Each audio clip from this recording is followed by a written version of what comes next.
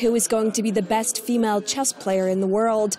To answer this question, women from all over the globe arrived in Lviv in western Ukraine. Before the start, each and every contestant went through a metal detector. The girls did not communicate with journalists, concentrating mainly on the upcoming set. The first lead in the first set was entrusted to Andriy Sadovyy, the city's mayor. The day before the start of the event, Chinese chess player Hu Yifan asked to take away the picture of a cupid since the nudity distracted her from the game. The championship will last until March 18th. Ukrainian Muzychuk and Hu Yifan are going to play every other day.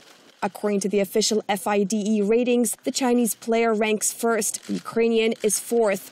Bookmakers say the odds of Muzychuk's win are 1 to 9.